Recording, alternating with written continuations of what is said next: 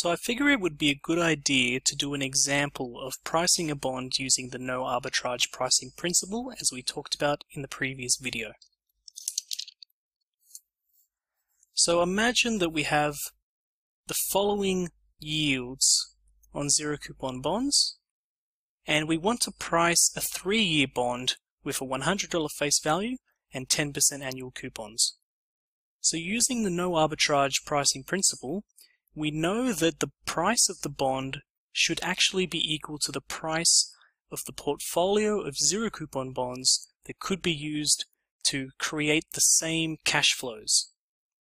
So what cash flows are we actually going to get from this coupon bond?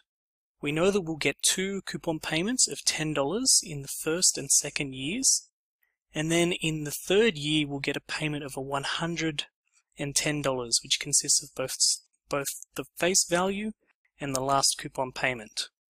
So we want 2 zero coupon bonds with $10 face values, one with a 1-year maturity and one with a 2-year maturity, and we want a $110 face value zero coupon bond with a 3-year maturity.